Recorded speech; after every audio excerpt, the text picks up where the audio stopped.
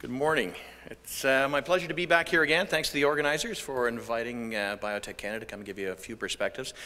It's fascinating. I'm from Ottawa, and when I come to Toronto, I learn new language, things like mathematically eliminated from the playoffs.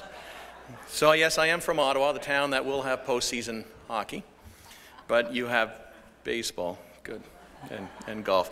I was asked to give a talk about what keeps biotech awake at night, and I thought, well, let's take something from the 80s and do the David Letterman top 10 list, and I was building my slide deck. That's why you don't have it in your book, because I got bored with it about halfway through, and I thought, let's just talk about stuff that keeps biotech awake at night.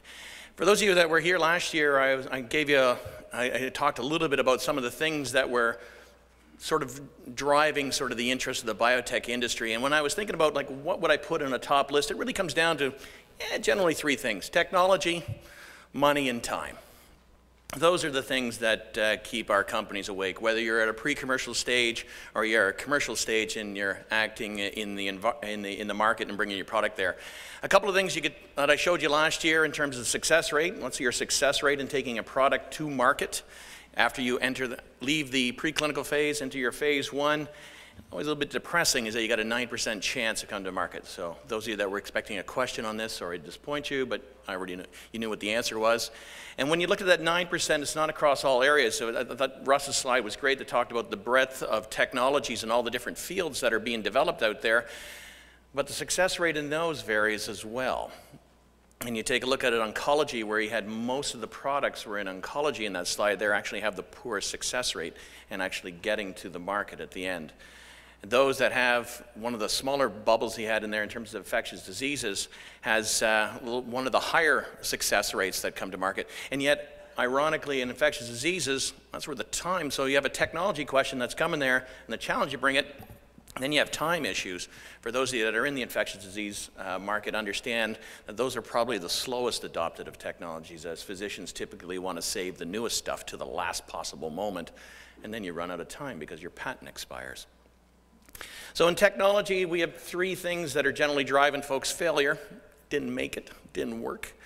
Market acceptance, how long does it take to get to the market, and what are the fights and battles that we have to go through to ultimately get there? It's almost raised a question of futility in some companies' minds. But the other side is alternatives or copies. And then, so here's your first test for you out there. Which one of these can make which of these can one make a generic?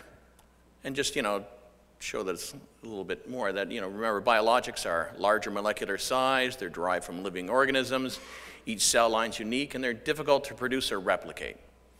So what do you think?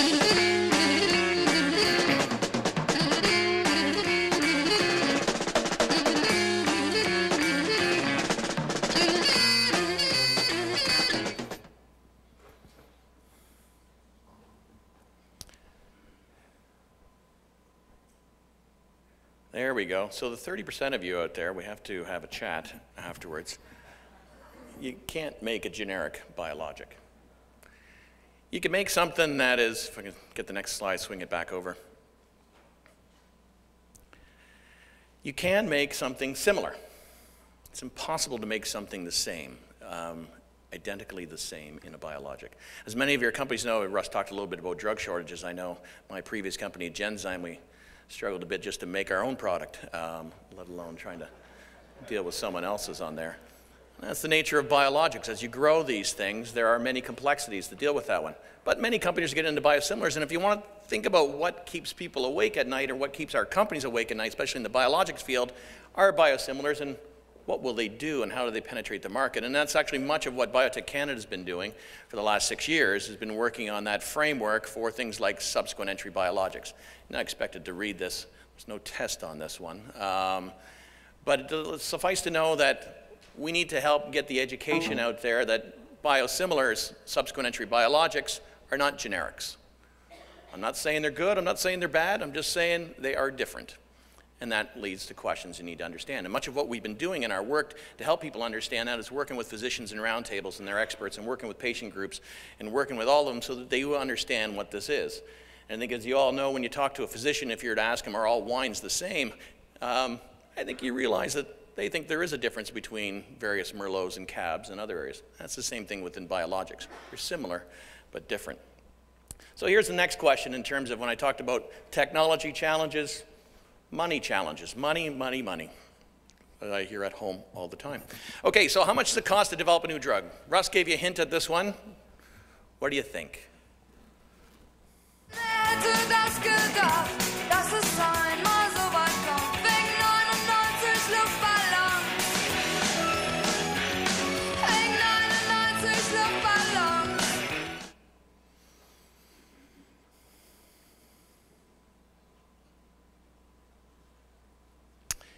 Interesting. You know, the answer is, it could be any of them. Depends who you ask. Last year, about a year ago, Professors Lake and Warburton came out with a study that said the cost of developing a drug was only $59 million. The industry was just kidding everyone to thinking that it was.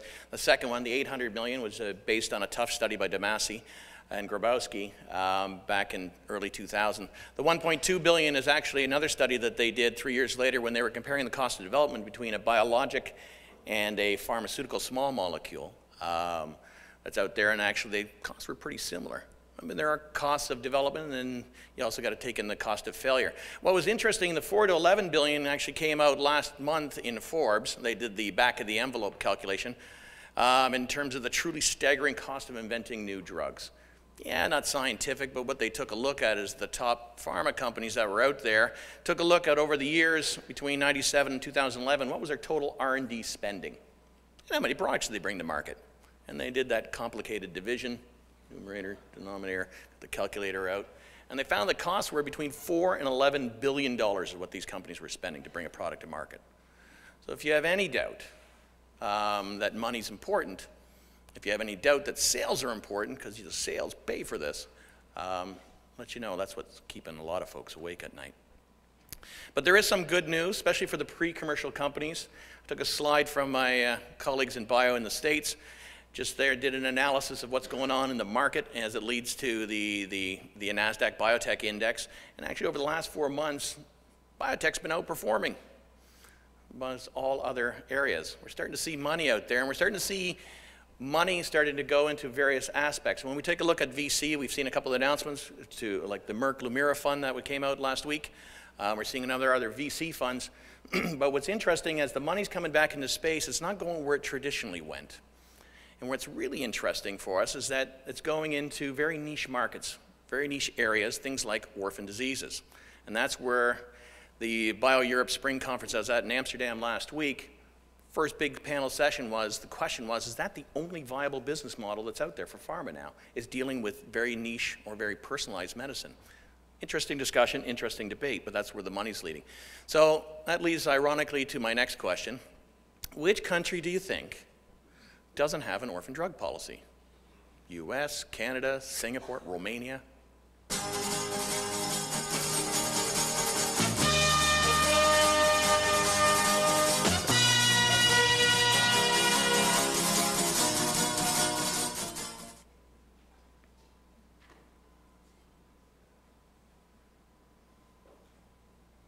All right, 80% is correct. It is Canada.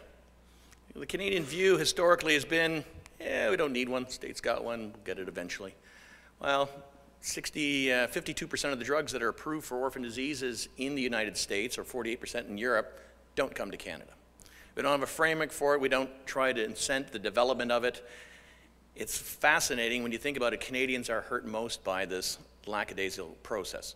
We've been at Biotech Canada been lobbying for an improvement, trying to establish an orphan product policy, and that will be something we're expecting to see this year, is actually regulations coming out to define an orphan product policy process that will allow for, hopefully, market exclusivity, expedited reviews, fee waivers, whatever it takes to help us introduce these technologies. The next hurdle will always be in terms of the market access component of that one. But it's great news to see that Canada's finally, only 30 years later, catching up to the leadership that we've seen elsewhere around the world. So I'll just close because I'm out of time, and I'll talk a little bit about time because there's just never enough time. There's never enough time for development, or it takes too long, or we're running out short time for approval. Russ talked about the patent term restoration, which is very important, but the times for approval are not speeding up. Not just licensing approval, but market access approval. And then time on the market, the exclusivity that we have. When you think about it, infectious diseases, as I talked at the beginning there, a little higher success rate. The adoption and penetration of the market for infectious diseases are notoriously the worst out there, the slowest adoption process, to the point where it runs a question, is it even economically feasible to bring a new antibiotic to market, because it takes so long to penetrate the market that your patent runs out.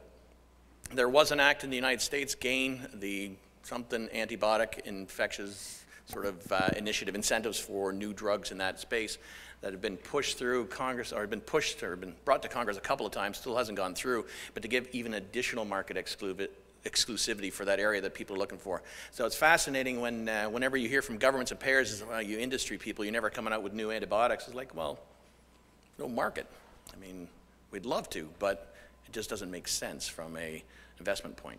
And the last thing I'll talk about I'm over time here, but just in terms of approvals getting through, I'll only talk about the Biologics Genetics Therapies Directorate in terms of their time. So what do you think? What's been their performance in terms of hitting their NOC approval times last year? Their performance standard is 90%. So what do you think they did? 47, 85, 94, 100?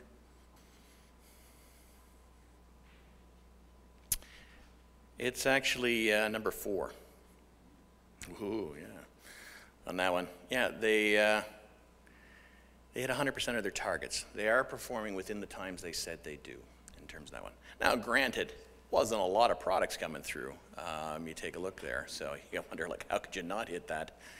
But within BGTD, they are hitting the timelines. What's fascinating in all this drug shortages stuff, I think, is the opportunity for us as an industry, because when you read the government and they're saying, like, we're really coming up with creative ways to get through reviews of new products, and we're starting to look abroad and see what we could use. It's like, great, finally. We've been asking for that for a long time now.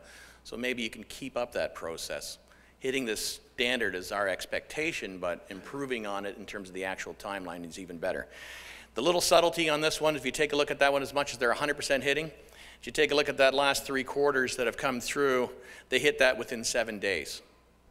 So, it's not like, it's like mad rush at the end that they try to hit their timing, but they did hit their timing. So anyway, that's all I got for you this morning, and I'll look forward to taking your questions later. Thank you. Oh, I got to introduce Greg. Come on in, Greg.